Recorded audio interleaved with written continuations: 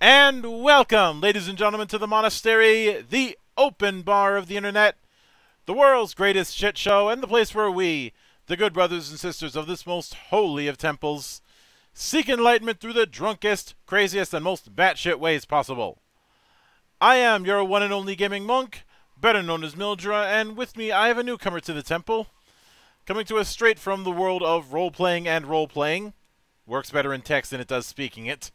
And the man better known as the shitty D&D ideas guy, currently creating the shitty Not Compendium, which we'll be getting into in a moment. Trying to see how many times I can work in shitty into the introduction. The one and only Sam Comerford. How you doing tonight, man? Hello. I'm doing all right. How are you? I'm doing good. For a lot of people, it's a meme to say winter is coming. Where I come from, it's not a meme. It is real life. Except winter isn't coming anymore. It's here. Oh yeah, I got you. I live in Detroit, so it's very much snowing right now. It wasn't snowing today. It snowed yesterday, but it's getting down there. Gotcha. Although I have heard that due to coal shortages, Santa's particular gift for naughty children is instead going to be Detroit Lions T-shirts. That's worse than coal. Be very, very much a sad gift. Oh. But I'd like to start at the humble beginnings in a sense. So with that in mind, walk me through your first introduction to role-playing games and what was it that made it stick? Well, I started playing role-playing games about 6 years ago. And it was my uncle who kind of brought me into the fold, as it were. And we played, I think, it might have been, I think it was Lost Mines of Phandelver. Pretty sure it was that module. And my character, the party, we got into like this cave or something, and then somebody pulled a gem out of this cursed statue. Literally, rocks fell and we all died. So that was my first introduction to Dungeons & Dragons, was a TPK in the first session. And I've been pretty much hooked ever since. So I've been DMing 5 years now, which I really enjoy. But yeah, that was pretty much my introduction. Mm-hmm. And did you mostly stick around with D&D, or did you fiddle around with other systems over the years? I mostly stick with D&D. I have some experience with what's the one that's like Fargo? It's Fiasco. I've done Fiasco. I've done a little bit of some other stuff that my friend has asked us to play test. Uh, really, I haven't done Pathfinder or Monster of the Week, which I've wanted to try, but just some more niche stuff, I think. Mm-hmm. Now, as I hinted at earlier, one of the big claims to fame for you is the shitty D&D ideas guy. Um, was were a lot of those ideas things that came into practice at your table, or was it a case of just coming up with dumb ideas and seeing what was going to happen? They're not all dumb. They're all shitty, though. I'll come up with ideas, usually about 5 to 15 every morning. Rarely have I ever used them at the table. They just come to me, and I just post them. Mm-hmm. Uh, and even with now, when it comes to the other thing that you have to your fame is the role-playing and role-playing. It's one of those things that's hard. It's hard to convey through voice. Role playing, Pod, role playing. You get yeah, used to it. Don't worry. yeah, podcast. How did that particular set of adventures get started out? Well, I essentially just I was bored during the pandemic, August of 2020, and I just asked my friends, "Hey, you want to start a Dungeons and Dragons podcast?" They said, "Sure." So that's what we did, and then I made the Twitter account, and then kind of just went from there. Mm-hmm. And I couldn't help but notice that when looking at say the Sinner Saga, one of the campaigns that you guys are doing, there's a whole lot of Wild West vibes. Is that a recurring thing for you?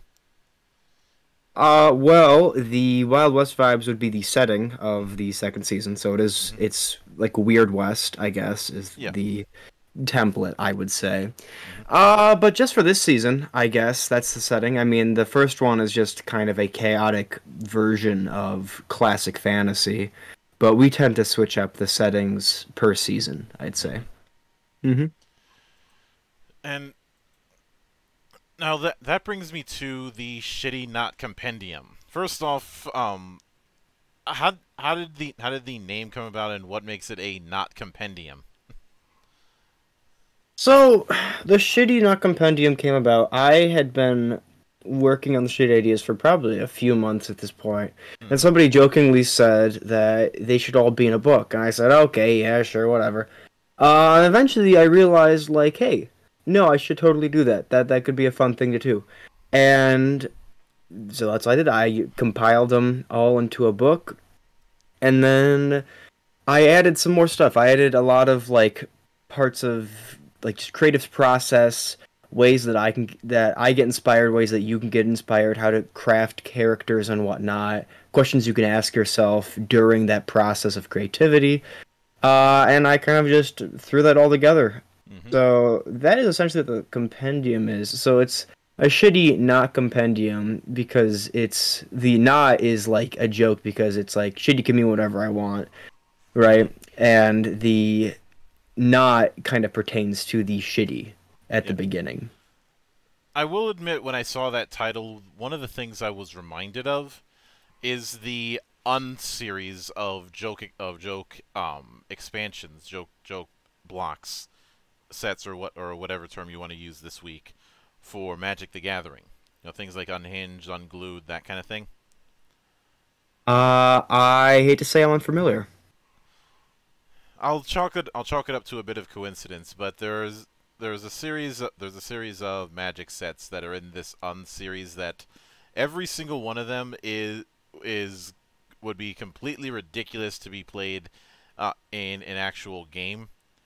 Um, a lot of them seem to be solely the teams making fun of themselves, and a lot of them try are an attempt to try and figure out how many ways they can use the word ass in a card.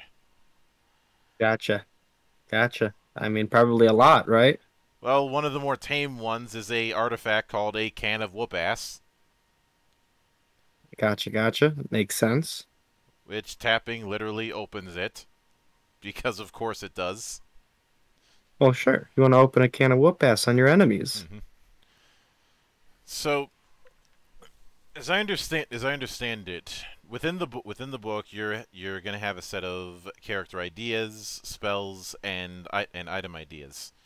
And when it's because of the fact that it's written as ideas, would it be fair of me to say that a lot of the ideas are suggestions to kind of get a proverbial ball rolling instead of hard crunch? Oh, yeah, exactly. That is essentially the whole idea behind the book.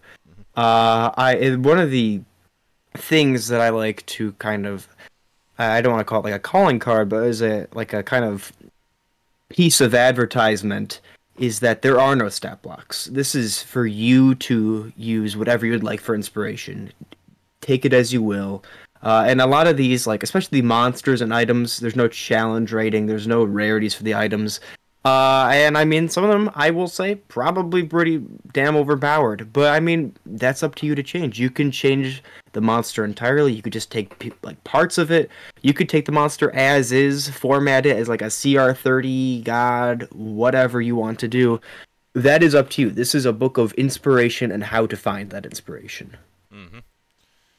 And give now there was a bit of in the class example with the paladin, there was a bit of um there was a bit of mentioning a kind of bias with it.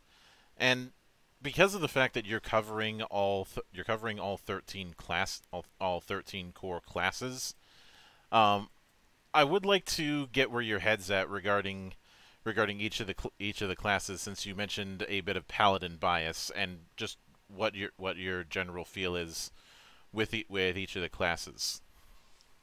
Sure, yeah. I mean, the book is written to be comedic, so I'm gonna obviously put my own kind of spin on stuff. But yeah, I typically do main paladins. Paladin, rogue, and bard are typically what I love to play the most. Yeah. I guess going alphabetically, artificer is fun. I don't really have a problem with it. I really like barbarians. Bards I love. Clerics are okay. I guess it kind of depends on the subclass for me. Clerics are one half of what I like to call Cowzilla, as we call it here in the temple. Why is that? Back in the third edition days, there was a concept put forward called Codzilla, i.e., cleric or druid. The idea being that a properly optimized cleric or druid could be an entire party all by himself. Gotcha. And that can end up happening with clerics or warlocks in 5e. All right, I gotcha. Where is I? Cleric, druid. Yep. I'm fine with druid. I haven't really had any life-changing experiences with them. I think they're cool mechanically. Fighters. I have a soft spot for fighters. I really do enjoy just the true versatility that comes with that class. What's next? Monk, I think. Yep. Monk, I've never really gotten into. I don't dislike the class. I do enjoy playing monks, but it's just I'm much more of a heavy hit person, like, paladin, rogue, versus a bunch of small hits. So I hate to insult monks in the temple, but they're probably not in my top 5 favorite classes, I'd say. Yeah. Paladin, I think I said. Rogue, Ranger. I like Ranger. Ranger, I especially like because of these, some of the subclasses are just so cool. Like the Gloomstalker is great. Fey Wanderer. A lot of the new ones have really kind of reshaped how the Ranger is for me. Especially with the introduction of Tasha's, because that completely overhauled the class, and now it's needed because viable. Right, it was a steaming garbage pile. The vanilla Ranger had possibly, in my not so humble opinion, the worst capstone feature of any class. It was not good. It was a bit of a mess. At 20th level, oh, congratulations, you reached 20th level. Now you can add your wisdom to attacks. Whoop-de friggin' do. Yeah, really. I'm so glad they redid the class. It's a lot more fun to play now. Rogue. I love rogues to death. I've played, I think, every subclass at this point. I'm just going alphabetically at this point. S, Sorcerer. I like Sorcerers. I think they might be one of my least favorite spellcasters. But they could be a lot of fun, especially when determining their backstory, where they got their powers and whatnot. Is it a lineage? Is it like some item that's been giving them whatnot? That I really like the backstory capabilities of the sorcerers, but as a class, I think they're mechanically alright. Warlocks, I do really enjoy. I mean, especially Hexblade. I mean, come on, that subclass is amazing. Oh yeah, the Edgelord class.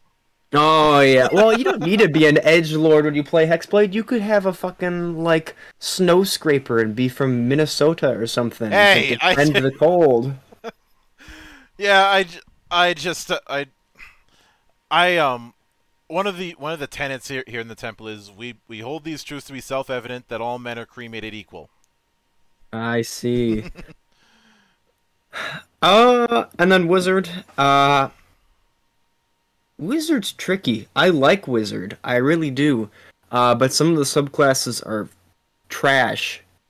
Transmutation is so bad. It makes my skin crawl. I have no idea why anyone would ever play a Transmutation Wizard. But I mean, you take, a classic Evocation, Divination Wizards are just insanely good. War Magic, Blade Singers are Why did Blade Singers are crazy powerful, like just over the top good. I still hold a bit of a grudge where I think that Blade Singers should have been their own class instead of shoehorned into Wizard, because they don't, in my humble opinion, they don't fill the Gish fantasy all that well. I'd say they should have been half casters. The ability for somebody to fly around with a 20 armor class casting Wish, that is way too powerful. Like it's too good. I know why they did it, and that's the reason why I say it's dumb. About as dumb as that Psionics Arcana that they did, where they got blown out. Oh yeah, that's right. The whole a psionic is just a wizard who casts spells with his mind. No. I will never let that is one of two blunders from WotC that I will never let go. The other one being that whole samurais are just reskinned paladins.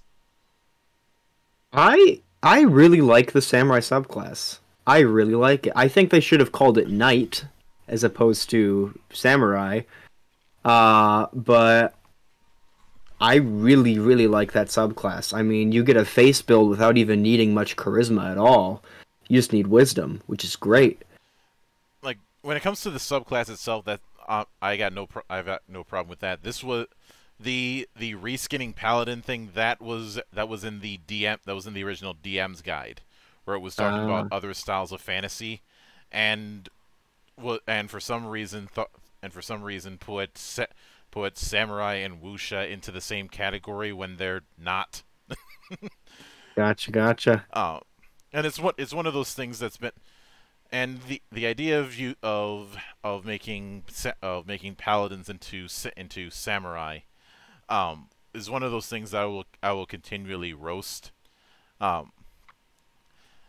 But since we've gone into that, now there are a few examples of shitty paladin ideas on the Kickstarter page, but I'd like to pick your brain as to what a few shitty ideas would be applicable for some of the other classes. We don't have to go through an exhaustive list. Just throw a few at me for each class. Well, I mean, now if I just gave you all my ideas for free, there'd be no point in backing the Kickstarter. But I'm good with just making some up on the spot if you're down to riff with me. I can do that. So we'll start at the top with Artificer. Okay. You have a subclass in mind, or am I just going with this? Let's just go with Artificer as a whole before we really do anything with subclasses. Okay. What about an artificer who can only build things out of Legos? Like, that is their main casting component, is just these little Lego building blocks. Obviously not copyright, probably Mega Blocks if we're being honest, but like these little Constructo blocks. Okay, since you brought up subclasses, how about let's go with Artillerist. There could be a artillerist artificer who's a centaur, and their gun is mounted on their back, and they're like this Warforged centaur hybrid, and they're just essentially this tank person. All right, what barbarian? You could have and this probably isn't viable, but hey, it's shitty. A detective barbarian who, while they're raging, it's not rage, it's focus. They're trying to pick out pieces of their environment with this intense gaze of focus. All right. Now since I mentioned a subclass, let's go with Path of the Storm Herald. For a barbarian. All right. You got a barbarian who was originally a part of a church to Tempest, but was kicked out for being too radical, and now uses the small amount of power they've been granted from the god of storms to when they rage. Mm-hmm. All right. Next I go with the class that can't seem to keep it in his pants, the bard. What about a lore bard who spellcasting component is their yearbook from the class they graduated? That's and as far as colleges, as far as a bard college, what about the College of Swords? College of Swords. You got a bard who claims they can use any implement in a duel, be it plunger, be it stick. That is their claim to fame, and their performance stat is maxed. All I can think of is the meme version of Moon Knight going, using my Marine Corps training, I can turn anything into a weapon, even this rifle. Random bullshit. Go. Uh,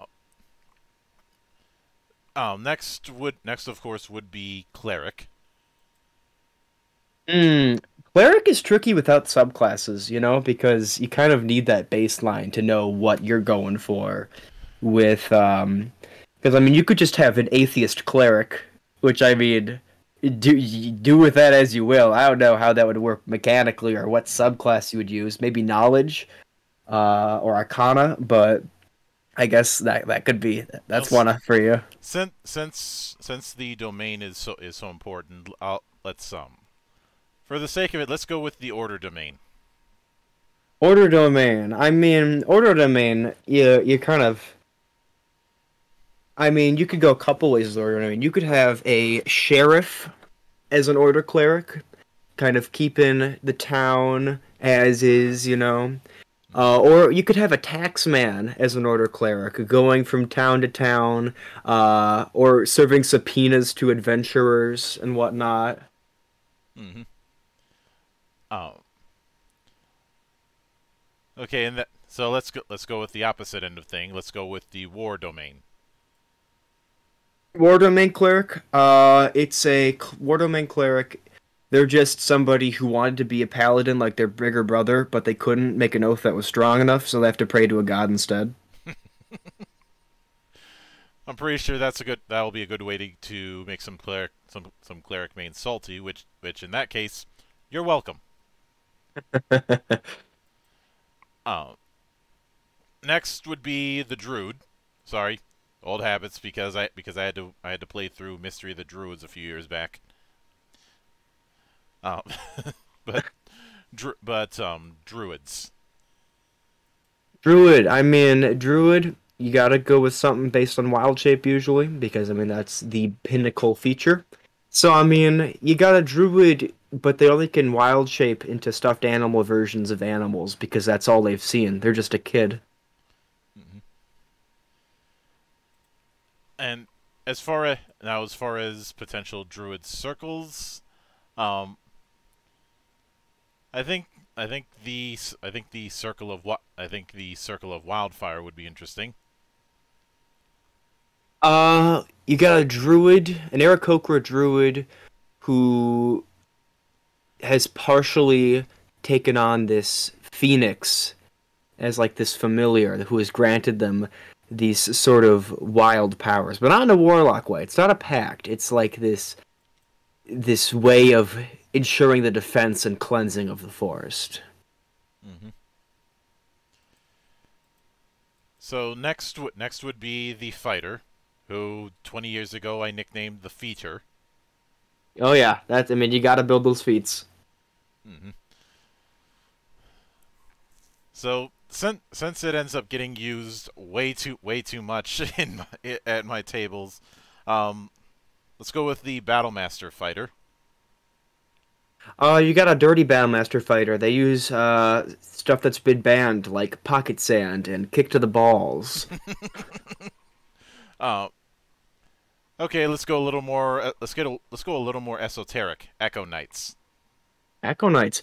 You got somebody whose soul has been fragmented by the blade of a god after they challenged them to a duel, and this is their punishment. And their echo is not a direct copy of them, but instead a half of their personality. All right. Let's say that's a good way to have an argument with yourself and lose. Yeah, seriously. Um, just remember, it's the first sign of madness. Um, but when next up on that kind of thing would be monks, and I'd keeping with that vibe. I'd say one that's going to be easy to have a whole lot of fun with is the Way of the Drunken Master. I mean, typically the classic way is just to go for a monk with a high deception score who kind of bumbles their way around like, oh, ho, ho, here I am, and then just kicking ass out of nowhere. And that's all fine and good. That's how the subclass is intended to kind of be used. But with Drunken Master, what you could do instead is somebody who exclusively dances the robot. So people think their jerky motions aren't going to be too threatening, but suddenly, boom, they're fluid like water. And they could be a warforged for measure. I mean, there you go. I suppose another one to dick around with would be the Way of the Long Death. That is an interesting one. You got a monk janitor who works at a graveyard, armed only with their rake, which they use as a quarterstaff, who has been studying the ways of death for a long time. And their predecessor was a long death monk, and their predecessor, and their monastery is just like the gatehouse for the graveyard. Yeah. I was gonna ask about Way of Four Elements, but there's so many ways that Way of Four Elements can go about that that There's a lot. Yeah. It's way too wide of a net. Now, I know you did the Paladin list, but obviously that was just for Paladin itself. So I'd like to dip into a few oaths. Sure. I'm not going to do Oath of Vengeance. You already have that on the cover. Oh yeah. So instead, let's go with Oath of the Ancients. You got a warforged paladin made entirely of wood, whose armor is composed from the trees. They've made an oath to protect the land that they were grown from. All right, just for another one, let's go with Oath of the Crown.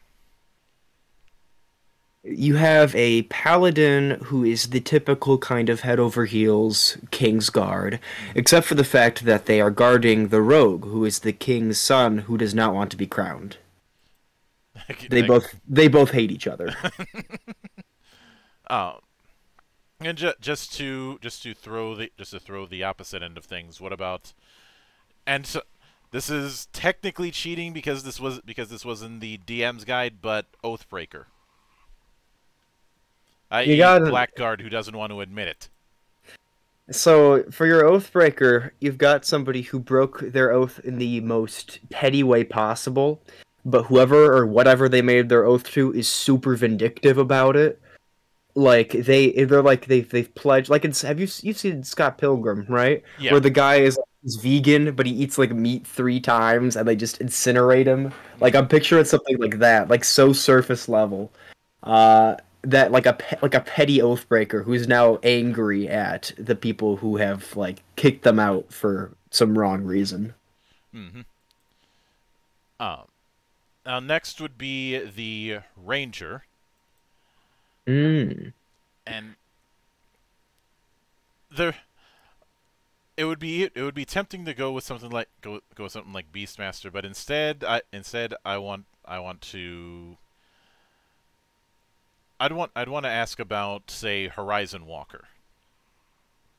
You have a let's do Asimar Ranger, Horizon Walker, who's trying to search for a portal back to heaven, as they're actually an angel that's been imprisoned within a mortal body.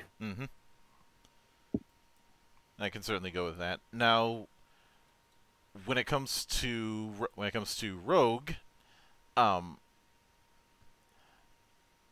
I'd say, what about, say, the Phantom?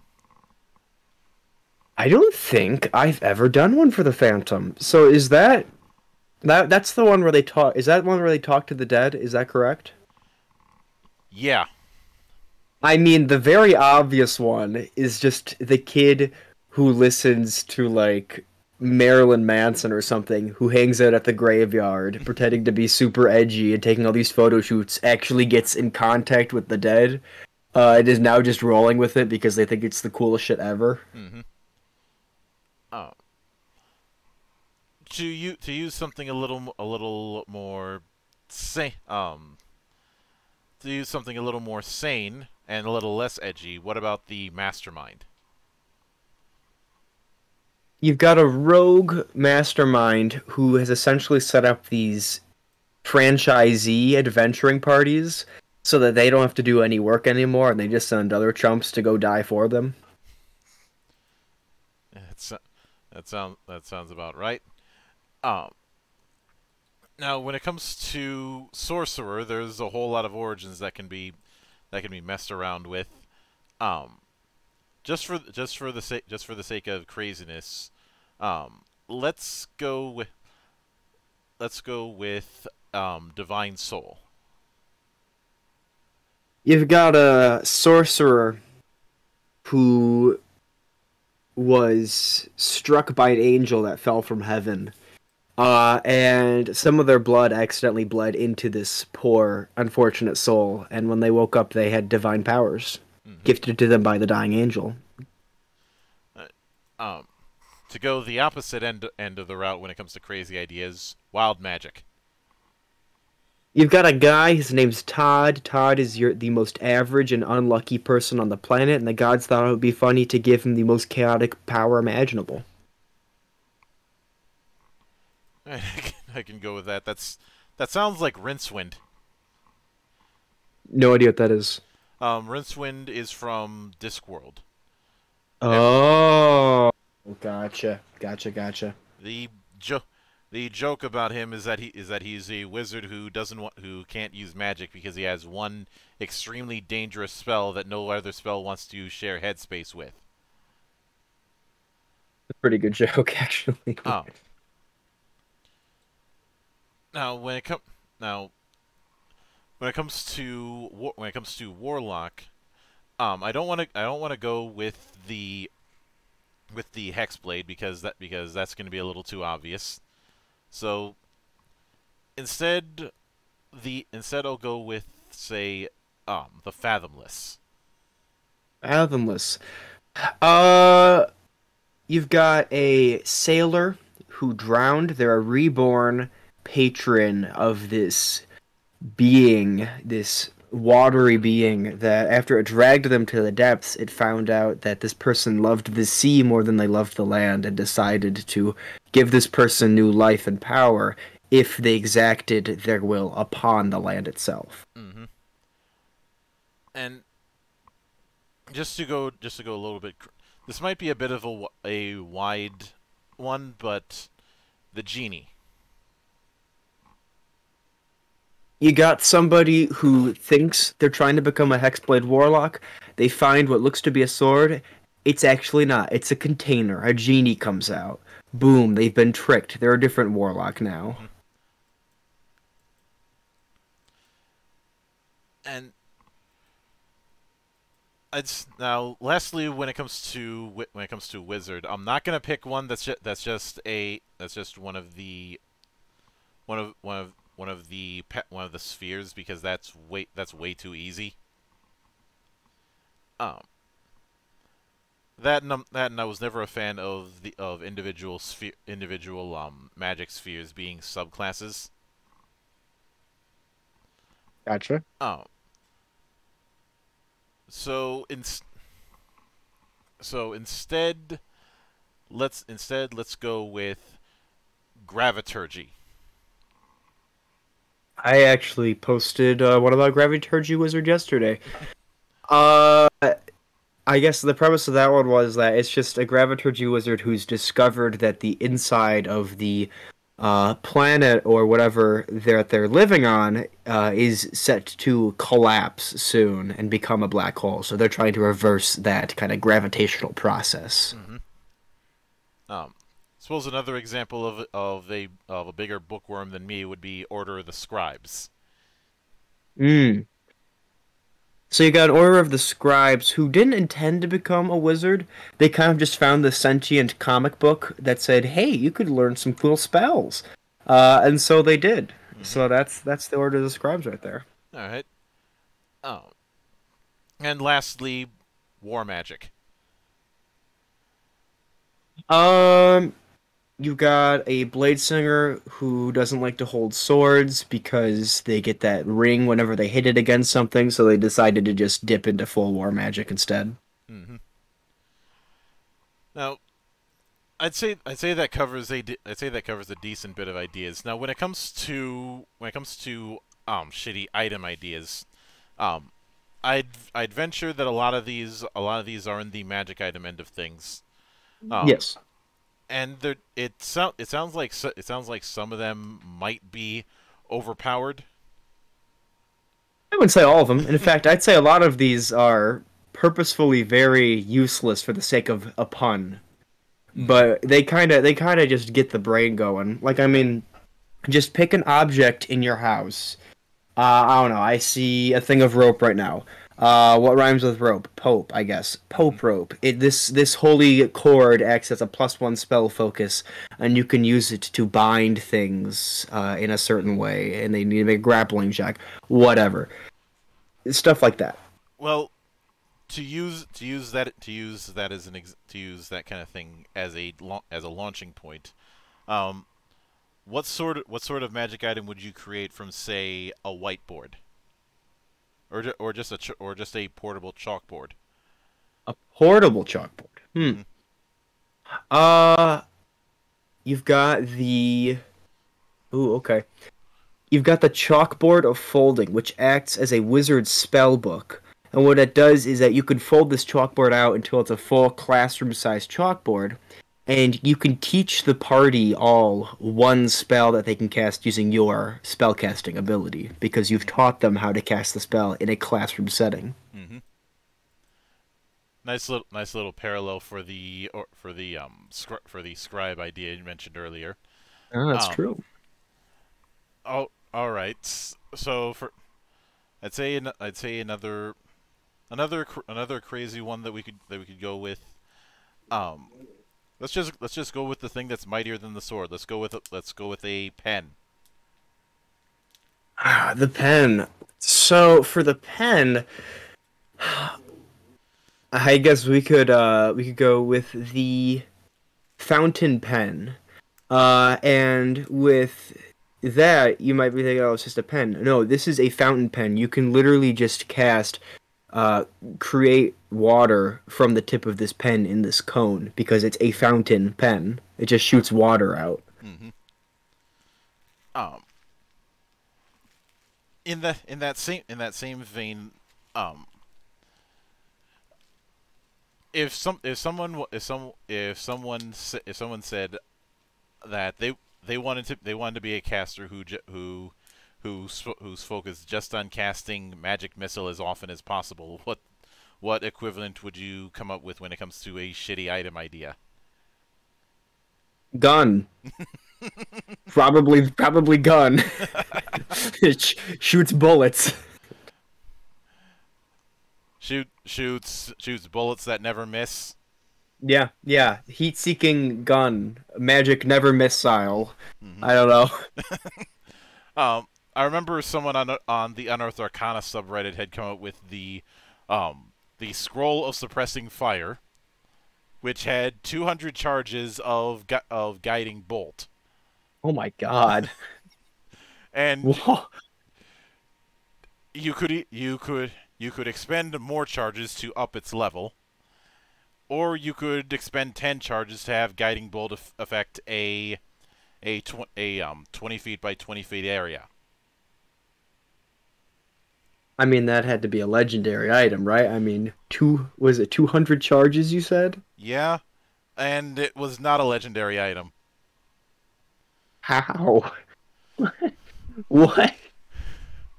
I mean, if you just scale that from spell scrolls alone, that's technically like a level 200 item.